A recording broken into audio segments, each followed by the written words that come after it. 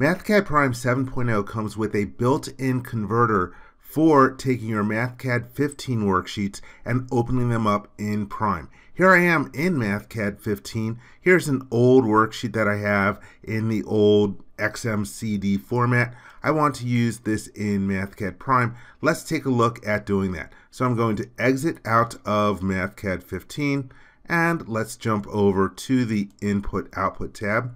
Here we have the XMCD MCD converter. I will click on the button. Here we get a dialog box. I'm going to add a worksheet. Here is the old style worksheet that I want to convert. I will select it and then choose open. Then we will click on the convert button. The status is in progress.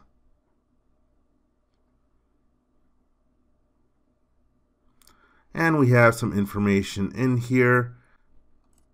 And it tells us that there are 0 out of 67 regions contain differences. Okay, let's try to open up the new MCDX worksheet.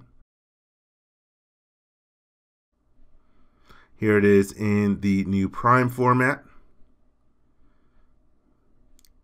And I have the worksheet open. Let me go to the Document tab. And I always like the grid. We can show the grid on there. Right now the grid size is fine. You can change it to a standard size. Looks like, I don't know, that looks okay. But let's take a look through here. Yeah, let's change the grid size. And we can see all our different math regions.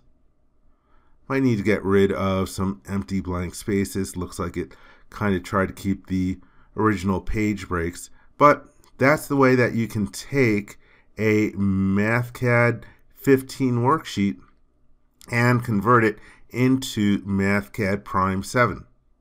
I hope you enjoyed this video. For more information, please visit www.creowindshield.com. If you learned something from this video, please give it a thumbs up. And if you like this video, please click the subscribe button and ring the bell to be informed when new videos are uploaded. Thank you very much.